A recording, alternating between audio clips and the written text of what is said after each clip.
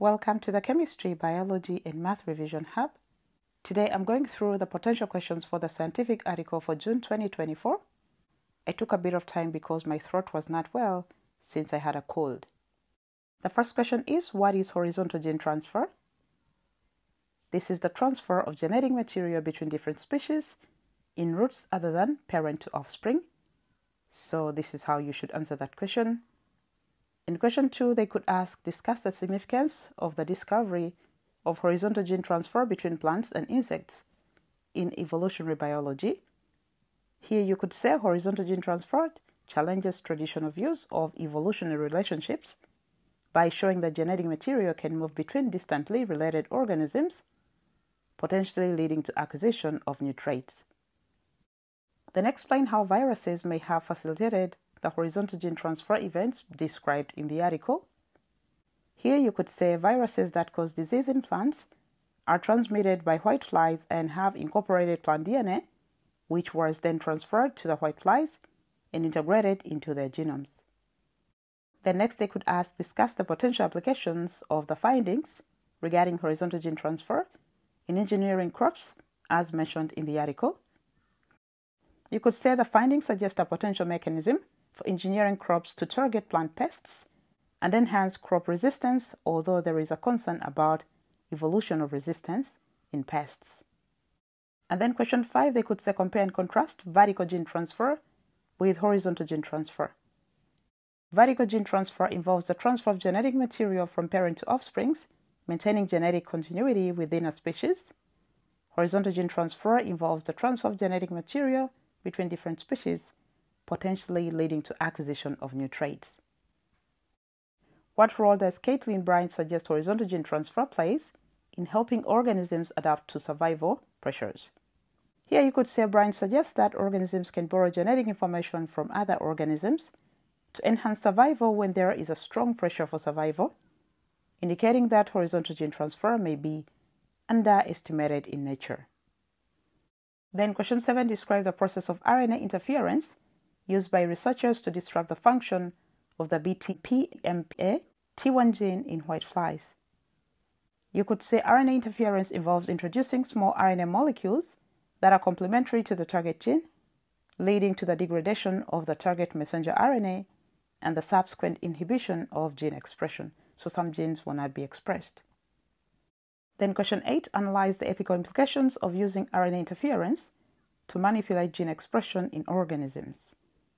Here you could say ethical considerations may include concern about unintended consequences, the potential for off-target effects, and the implication of altering the genetic makeup of the organism. Question 9 says, discuss the potential risks associated with the use of genetically modified crops engineered to target plant pests. Here you could say risks may include the evolution of resistance in pest populations, unintended harm to non-target organisms, as well as negative impacts on biodiversity and ecosystems. Question 10, describe the process of DNA sequencing and its role in identifying novel genes as mentioned in the article. You could say DNA sequencing involves determining the precise order of nucleotides in a DNA molecule, and it can be used to identify novel genes by comparing the sequence of an organism's genome to known sequences. Then discuss the potential applications of DNA sequencing technology in studying horizontal gene transfer events. Here you could say DNA sequencing technology can be used to trace the origin and spread of horizontally transferred genes, providing insight into the mechanisms and frequency of horizontal gene transfer in natural populations. Explain how the discovery of horizontally transferred genes may impact our understanding of the origins of genetic diversity. Here you could say the discovery of horizontally transferred genes suggests that genetic diversity may arise not only through mutations and recombination, but also through acquisition of genes from other organisms. Describe the process of DNA amplification and its applications in molecular biology. DNA amplification involves making multiple copies of a specific DNA sequence using techniques such as polymerase chain reaction. It is used in various applications, including DNA sequencing, genotyping, as well as gene expression analysis. Question 14. Describe the process of genetic engineering and its application in biotechnology. Genetic engineering involves manipulating the genetic material of organisms to produce desired traits or characteristics. It is used in various applications including agriculture, medicine, and industry. In question 15, describe the process of conjugation and its significance in bacterial evolution. Conjugation allows for transfer of genetic materials such as plasmids between bacterial cells, continuing to genetic diversity and adaptation in bacterial populations. Question 16. Analyze the potential implications of horizontal gene transfer for the development of novel biotechnological applications in medicine. Horizontal gene transfer research may inspire the development of new biotechnology applications such as gene therapy, vaccine development, and the prevention and treatment of disease. Explain how horizontal gene transfer may influence the evolution of microbial pathogens in clinical settings.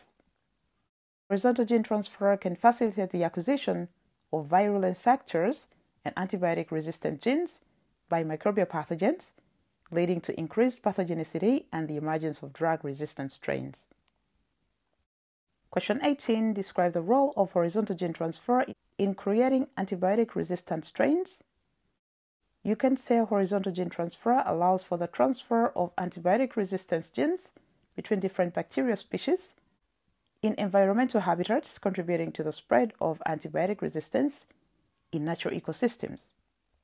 Question 19. Analyze the potential applications of horizontal gene transfer research in the development of novel antimicrobial therapies.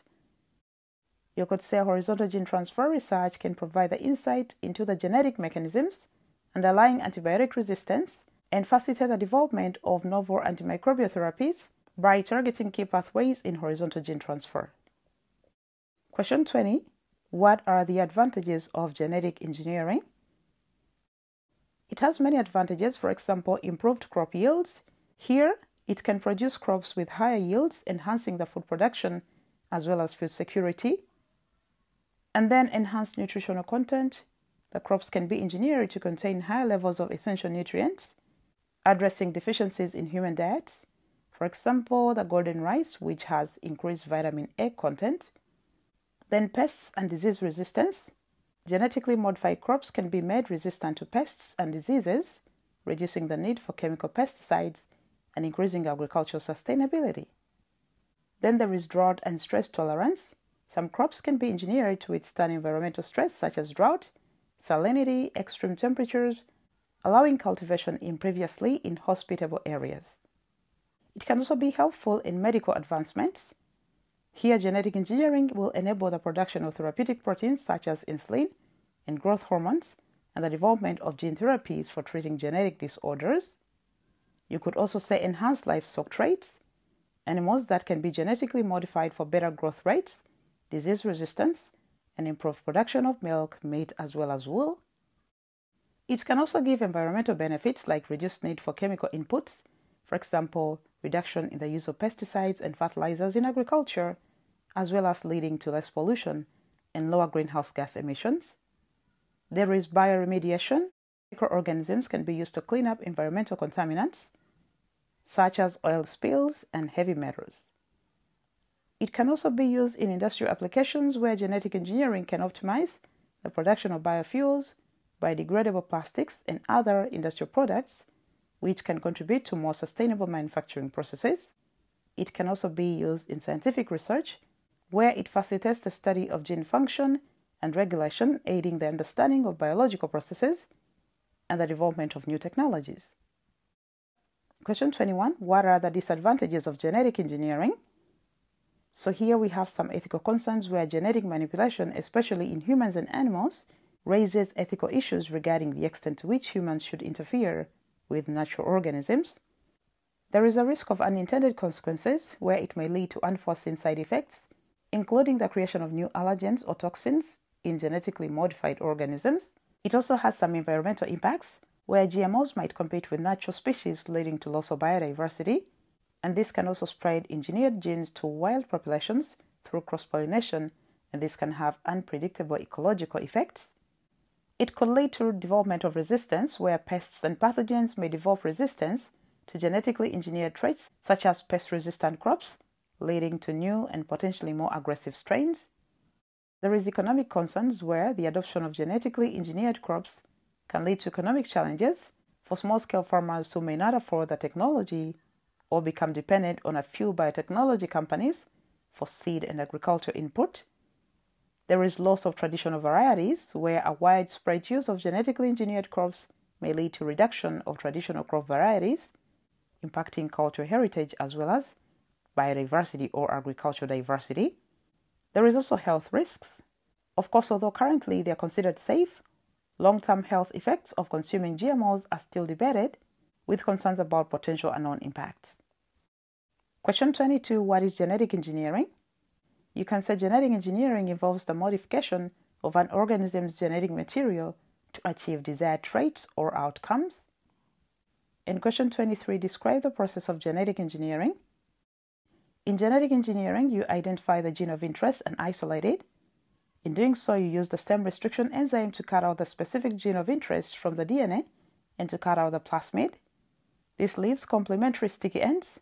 You use the DNA ligase to insert the gene into the plasmid and then introduce the recombinant plasmid into the target bacteria or organisms. Here, the plasmid is acting as a vector. Then the bacteria cells are cultured, or whichever organism is going to be grown, and selection is carried out to confirm the presence of the new gene. This is usually if you're working with bacteria. Selection can be carried out using antibiotics or other markers. Here you need to remember that other methods can be used to insert the genes. This could be using a gene gun to shoot the nanoparticles coated with DNA into the cells. It could be using viral vectors in which harmless viruses are used. It could be using electroporation, as well as using liposomes. Question 24. Describe the process of polymerase chain reaction. This is a process carried out to amplify DNA. It requires a DNA sample, Taq polymerase primers, nucleotides and a buffer. The mixture is placed in a PCR machine, heated to 90 to 95 degrees Celsius to break the hydrogen bonds between the strands. Then it's cooled to 50 to 60 degrees Celsius for primers to bind. That is about for 20 seconds. And then it's heated to 75 degrees Celsius for annealing by polymerase to be carried out. That occurs 1 minute. And then all the steps are going to be repeated until the desired quantity of DNA is achieved. Question 25. Describe the process of gel electrophoresis. This is a technique used to separate DNA or RNA or proteins based on their size and charge. Samples are going to be loaded into wells of an agarose gel, and an electric current is going to be applied across the gel. The molecules are going to migrate through the gel towards the positive electrode, with smaller molecules moving faster and farther than larger ones. A dye is often used to visualize the separated molecules which form distinct bands in the gel under UV light. By comparing these bands to a molecular weight marker, researchers can determine the size of the molecules in the sample. Question 26. What are knockout genes and their significance in DNA technology? These are genetic modifications in which a specific gene is deliberately inactivated or knocked out in an organism's genome. They allow scientists to study the function of individual genes by observing the effects of their absence. By disrupting the gene's normal function, researchers can understand its role in biological processes, development, disease mechanisms, as well as potential therapeutic targets. Question 27. Describe the process of replica plating. In replica plating, a sterile velvet cloth or filter paper is going to be placed onto a master plate to pick up some cells from each colony, then pressing it onto a secondary plate with selective media. After incubation, growth on the replica plate is compared to that on the master plate to identify colonies with specific traits, such as antibiotic resistance or metabolic capabilities. This method is essential for studying microbial genetics, identifying mutants, and the examination of different environmental conditions on microbial growth. What is the significance of microarray and bioinformatics technology? Microarray is used to study gene expression patterns of genes simultaneously. It consists of a solid surface, like a glass slide, onto which DNA probes corresponding to the different genes are fixed. Sample DNA or RNA, usually labeled with fluorescent dyes, is hybridized to the probes on the microarray. The level of fluorescence at each part on the array indicates the expression level. of the corresponding genes in the sample. This enables for the comparison of the expressed genes in different conditions, like healthy or diseased tissues, providing insight into gene function, regulation, mechanisms, and basis of disease. Most of the time, bioinformatics can be accompanying the microarray. Here, computer software is used to analyze the data, interpret, and then establish trends as well as relationships. Question 29. How is control of gene expression carried out? This is referring to Article 2, Paragraph 9. You could say gene expression is the process by which information from a gene is used to synthesize functional gene products. This is usually proteins which determine the traits and function of the cell. In cells, epigenetic control occurs. This has no alteration to the DNA sequence, but uses chemical modifications such as DNA methylation and histone modification. These changes can be influenced by environmental factors and can affect gene activity across generations. Here, transcription factors are used. These are proteins that bind to the specific DNA sequences, typically at the promoter or enhancer regions, to regulate the transcription of genetic information from DNA to messenger RNA. And together these control when, where, and how much a gene is expressed, playing critical roles in development, differentiation, and cellular responses to the environment. Now, in addition to this, they could ask about post-transcription and translation modification. They could ask about protein synthesis, speciation, evolution, natural selection, stem cells, structural proteins, mitosis, DNA replication, and so on. So I recommend that you go through those topics as well. So this brings us to the end of the potential questions from this scientific article. Thank you for being with us. Do not forget to subscribe. See you in the next video. Bye-bye.